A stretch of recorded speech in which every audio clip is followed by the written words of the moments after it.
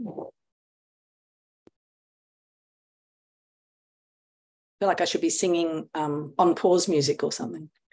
Okay. Well, love to introduce Helen Mack of Helen Mack Coaching. Over to you, Helen.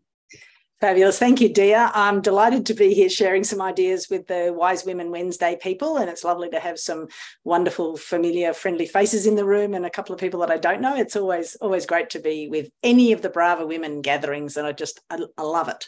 The energy is fantastic. So I'm going to talk very briefly about how to create best possible results in your business, and the lovely thing about the work that I do is, of course, is that you can also apply it in your life in general, which is always wonderful. So my opening position is that hope is not a strategy.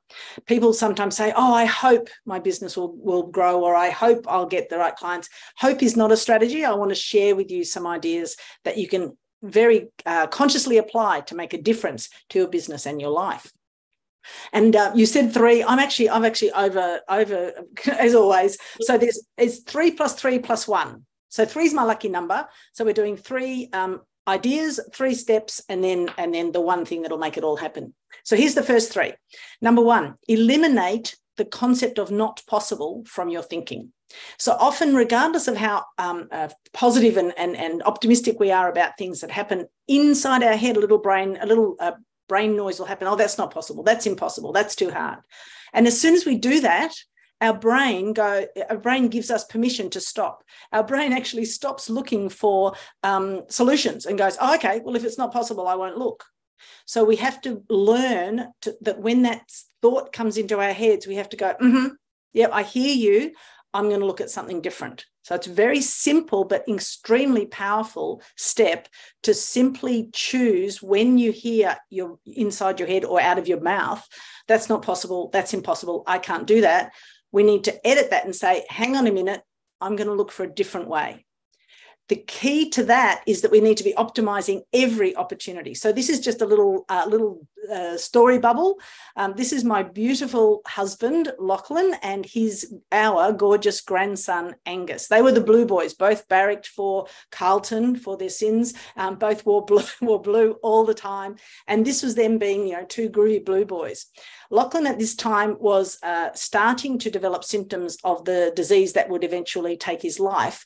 And we optimized every opportunity that we could to give Angus a whole bunch of strong memories, knowing that his bubbo, as he called him, was not going to be around forever. So if you don't choose to optimize little opportunities that are given to you, you lose out on getting the best possible result. Then you have to ask the question. So once you've recognized that I'm not going to do that, not possible, you have to ask this incredibly powerful question, and that is, what's possible? That's when you switch on your reticular activating system, you switch on your brain to looking for, well, how could I do that? How else could I approach that? Who do I know who's done it before? It opens up your brain to what could I do in this scenario? And so that 2-word question, I believe, is the most powerful tool we have as small business owners to get the best possible results. It means that you are programming your brain consciously and constantly to look for opportunities. This is a bit like when you're in the car park driving around a mall car park looking for a car park, and all of a sudden you notice someone with their keys in their hand and you go, oh, where are they going? And you start looking for the car parks. When you choose to buy a car and you suddenly decide you're going to buy a red Mazda, what do you suddenly see on the streets? A million red Mazdas. They were always there, but your brain wasn't noticing them because it didn't think it was important to you. So you have to switch on your RAS. And then once you've done that, the 3rd step is target best possible. So use your analysis. Look at all of the things that you have as opportunities and say, okay, given my current resources, the amount of time I have, my network, et cetera, what's the best possible outcome from this scenario? Then you can plan, and this is what I do with my clients once we've done that, then you can plan how you're going to implement that and how you're going to bring in the right people, processes, and systems to create that best possible outcome. So that's the first 3 bits. Not possible, eliminate not possible, ask what's possible, hugely powerful question, and then go, okay, now that I know what's possible, all the options, I'm going to target the best possible. So here's the 3 steps to make that happen. I want to share with you, this is the love story part of the show. So this is me getting married just a little bit less than 3 years ago in the library of my now husband's farm. Middle of COVID, May 2020, we had 10 people in the room and 150 on Zoom. I believe that, oops, not that button, sorry. I believe that the life you live is a result of the choices you make. So I've already mentioned that I have my late husband, and as a result of the choices that he and I made when we were together, I was able to process his passing and move on, as I know he wanted to, into what I now call Life 3.0. The life you live is a result of the choices you make. I could have made all kinds of other choices when Lachlan left me, but I decided to live on as a legacy of our love.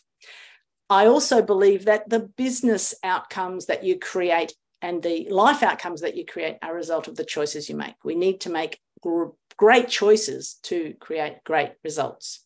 So I feel very fortunate that Ian has landed in my life. So here are the next 3 bits. The first is create clarity. Now I'm going to work, I normally go through details of how to create clarity. I'm going to give you just the dot points. If you'd like to learn more about this, I'm really happy for any wise women to get in touch with me, and I'm with no strings attached, go through this in more detail, because I'm very passionate about all of you being able to do this really well. So we need to go from the clarity level of mud, which is sticky and horrible and doesn't let us get what we want, through to washing away the obstacles and the stickiness to get to a water level of clarity. Then we need to solidify those goals to create a glass level of clarity, but then we have to go one step further and create what I call crystal clarity. And the reason we need to focus on getting crystal clear is because if you shine a light through a crystal, you get a rainbow. You go from a single coloured light to multiple colours, and it opens up all kinds of opportunities. So as you go through your getting clearer about what you want, you need to step up through those. What are the obstacles? Wash them away, get solidified, and then move to crystal. And the areas that you need to look at are getting your systems in place, getting organised in the way that you operate your business, and then get the support that you provide. And this is what I do with a lot of my clients, is get their systems clear, organize their business around the people, and then help them get the support they need to step up to the next level. Crystal clarity. You then need to maximize your momentum.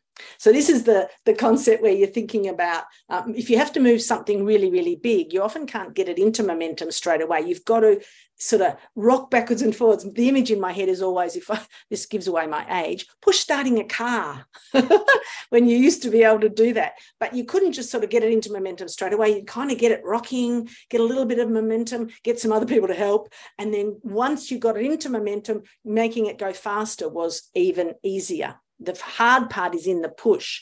And so in our businesses, we need to make sure that we're also doing that we maximize momentum.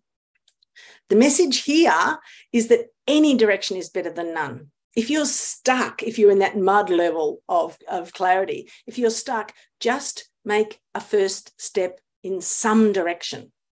Get into momentum, move, and then ask the universe for feedback. We've got some people in the room who are really, really good at that asking the universe piece, so tap into their expertise and knowledge if you can. But if you make a forward move and everything seems really, really difficult, then maybe that's not the right direction. But because you're in momentum, changing direction just a little bit is much, much easier. So take a step and then seek feedback.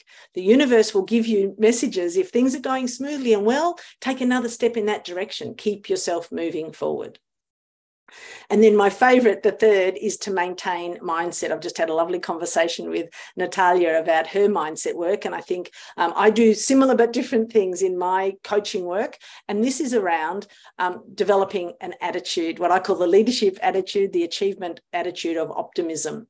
So optimism is the possibility mindset. The key thing to think about with optimism is that the first 3 letters are opt. And remember, we talked about the power of choosing. To opt is to choose. And optimism is about looking, even the word means to seek out the best possible, to look for the good. That's why the sunflower is the symbol of optimism for me. They follow the sun, the sunflowers, look for the light, they look for the good in things. And so optimism is the mindset that will activate your possibility thinking. And I do a whole lot of work with my clients on how to maintain an optimistic mindset. Good news, this is the sales pitch for optimism, not for me, but for optimism. Optimists outsell pessimists, and we're all in the business of selling ourselves, our businesses, our products, our services. Having an optimistic approach means that we will take the actions that will deliver the results. Because we, in this group, I know we all have an attitude of service, and optimists also outserve pessimists because they have an attitude with their clients of what does my client need? What's the best thing I can do to get them the best result? Oops, I went back. I lost one. And the third one is that optimists outlive pessimists. Yay!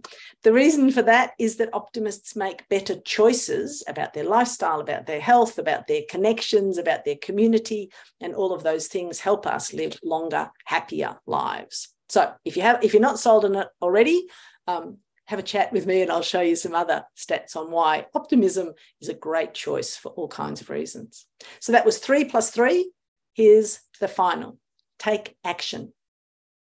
All of those ideas are all very well, but you don't get orange juice from an orange by looking at it.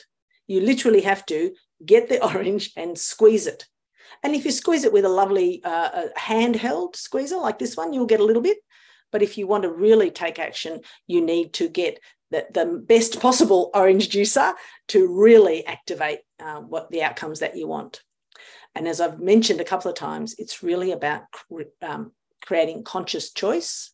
And for all of you in the room and all of you listening, there are lots of people around who can help you, A, make those choices, and B, stay in touch with that choice and help you stay on path to create best possible results for your business and for your life.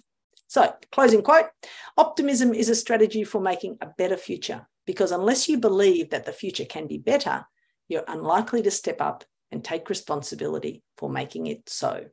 And all of you in the room today and those listening to this have already started to take that step up to take responsibility for creating best possible results in your life. So that's my 10 minutes. Oh, I picked up the wrong one. I did the same thing for Zonta International. That was meant to be a QR code for connecting to me on LinkedIn. So if you'd like to find me on LinkedIn, I'm Helen Mac CSP. That's the way to find me on LinkedIn.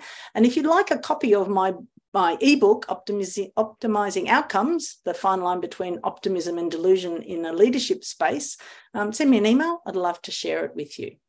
So, there's the QR code, 2-step. So if you'd like to jump on that, that's the QR code to my LinkedIn profile. I thought I had a Brava logo there, but there you go. And I hope that has been useful. I look forward to helping you with any questions or comments you might have.